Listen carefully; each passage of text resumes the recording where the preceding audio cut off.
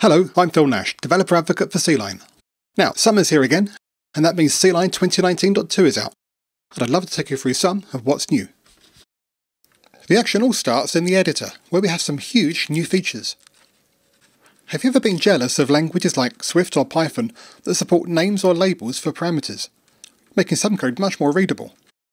Well, we may get there one day in C++, but in the meantime, CLion fills the gap by now offering parameter hints. Now you can see the parameter names at call sites, all without changing anything in the code. Now, not all parameters show this way. There is a heuristic to try and keep this from being too noisy, and if need be you can turn it off in settings. But we're sure you're going to want to keep this one enabled. What's especially cool is that this even works through variadic forwarding templates, like std make unique. Now you might have noticed that these includes at the top are greyed out. That's because the Unused Includes inspection is back on by default. We previously disabled this as it tended to give false positives, but has now been completely reworked and is better than ever. There are now 3 levels to choose from. The default, Detect Not Directly Used, is probably what you want most of the time. This follows the strategy of the Include What You Use principle, where source files should include exactly the headers that contain the symbols used in that source file, rather than relying on transitively included headers.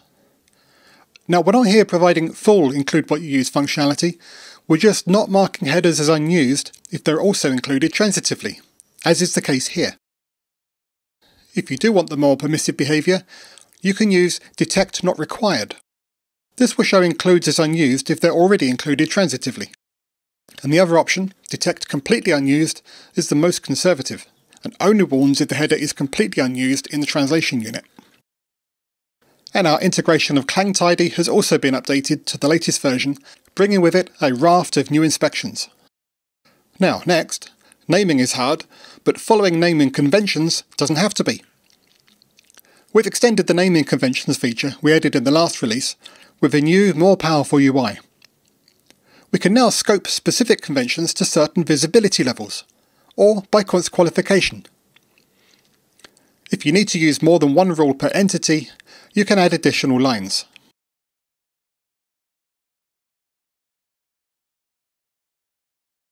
We've also added 2 additional naming styles, upper snake case and leading snake case.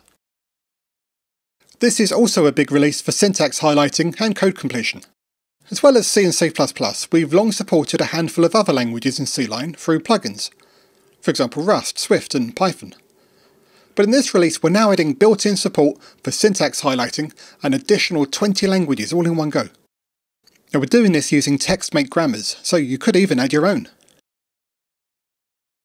And ClangFormat files now benefit from completions, as well as other code assistance such as documentation pop-ups, and it even validates against the built-in JSON schema.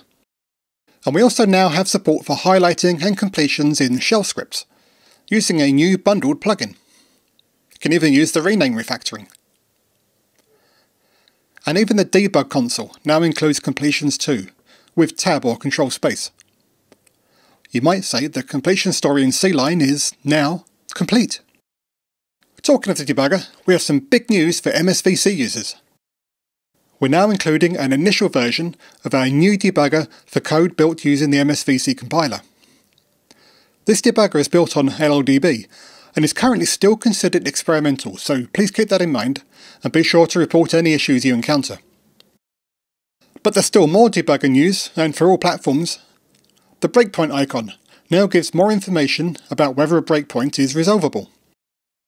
Once the debug session is started, it will either show a little tick to indicate it's now an active resolved breakpoint, or you'll see this icon if it's not resolvable and therefore will never fire. This could happen for a few reasons, such as missing symbols, or if it's just not on a reachable or valid line of code. And the memory viewer, which we introduced recently, is expanded with a go-to address feature, as well as an ASCII view. In the last release, we added initial support for many embedded platforms with OpenOCD integration.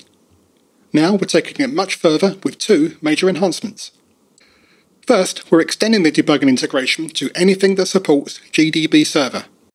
To set this up, you create a run config for embedded GDB server tell it where the GDB server you want to use is installed, set up its command line to use the appropriate config, and to run on a specific port, then make sure that port is used for the target remote args. There are also some advanced options, including what the reset command should do. Now, when you start the debugger, it will run it via the GDB server you set up, and all your usual debug features are available, except that there is now one more debugger feature. Whether you're using GDB server or OpenOCD download and run, you'll now see a new Peripherals tab. If you haven't already given it an SVD file, you'll be prompted to do so here. This is a config describing your MCU peripherals. Once you have one, just tell CLion where it is, and then which peripherals you'd like to see, and you're ready to go. Now, as you debug, the Peripherals View will update automatically, highlighting changed values. If this is too slow, you can disable automatic updates and instead manually refresh. You can search for specific values just by typing, and you can switch the visualization between hex, decimal, octal, or binary. You can also export and import as CSV, and even load multiple SVD files.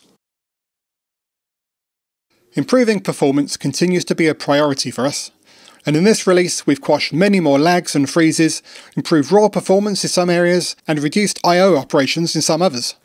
On Windows we also specifically detect the case where file I/O is being slowed down by Windows Defender, and can even automatically fix that by excluding the relevant directories. The bundled CMake moves to 3.14.5. Manual changes to compilation DB files now prompt to reload, and offer to make them automatic. And for remote projects, external changes are now automatically synced, not just those made within the IDE.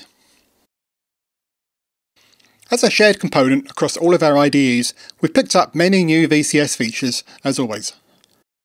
But just to point out one that many will find particularly welcome, for projects in Git or Mercurial, you can now commit straight from the local changes view, without having to open the modal commit dialog.